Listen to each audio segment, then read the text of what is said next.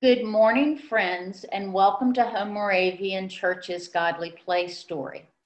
This is the season of Easter, when we celebrate the mystery that Jesus died and Jesus came back to life.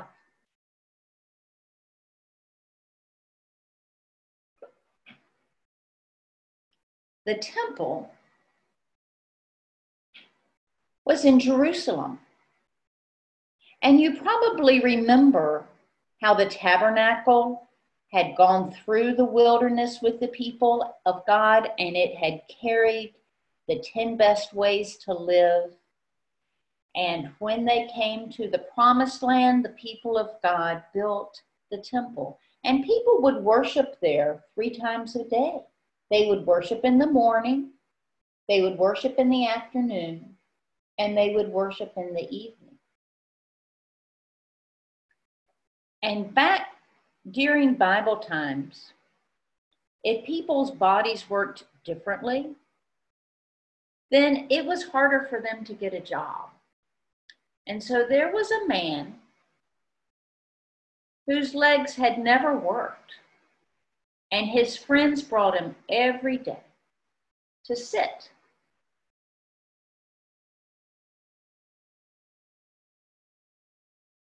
And to ask people for money when they came to the temple. Because that way, he would be able to get the food that he needed to live.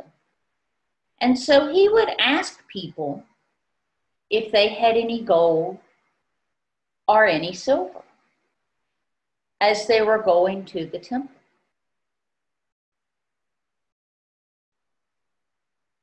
And Peter and John, who were Jesus's disciples, also were going to the temple. And the man asked them if they had any money that he could have. And Peter said to him, "We don't have any silver. We don't have any gold. But what we have, we'll give you. In the name of Jesus, rise up and walk." And the man's legs had never worked. But Peter offered his hand, and the man got up. And all of a sudden, he was able to walk. And he was so happy that not only did he walk, but he leapt and ran. And they went into the temple. And the people recognized him, since this man would sit outside to ask for money. And they were surprised that this had happened. But Peter explained to them that Jesus was very powerful, and Jesus' name had helped the lame man to walk. I wonder how it would be not to be able to walk and living in a world where you needed to be able to walk to have a job.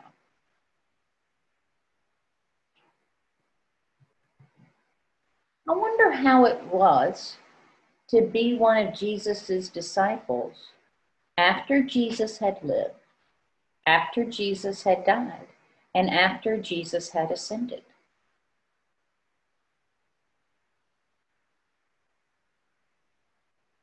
Jesus had taught his disciples how to heal.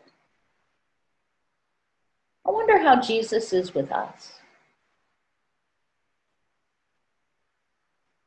and what Jesus teaches us,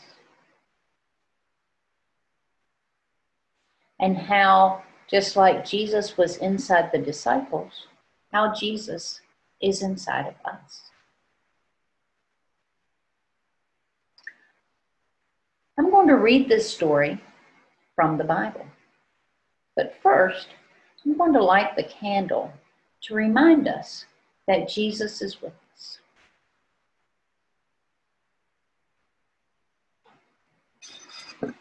If you listen carefully, you might be able to hear the match strike.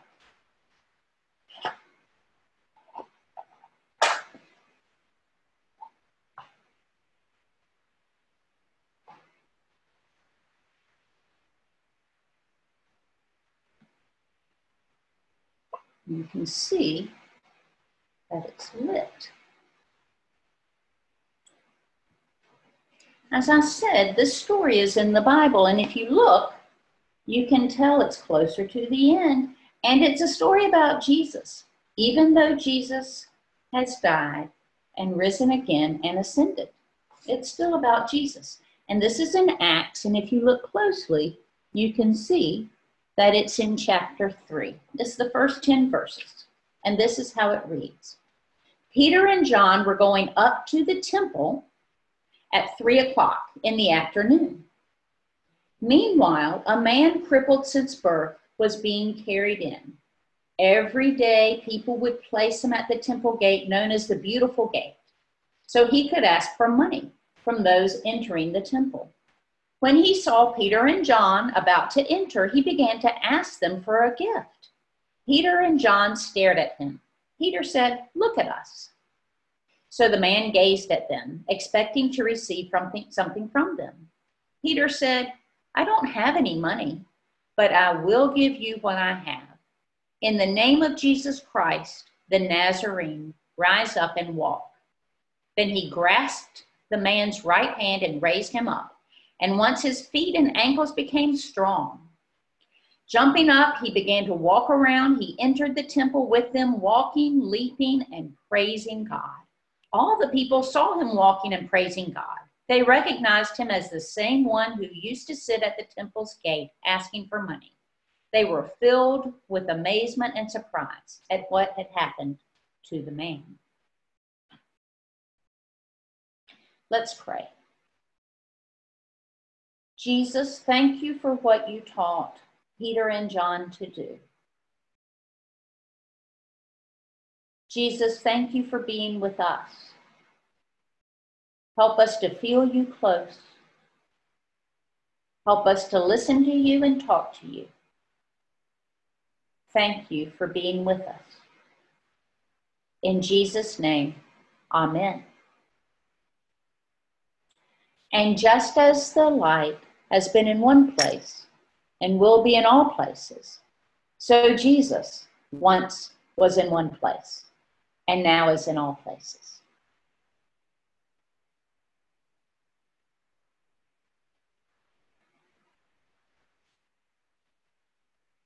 Amen.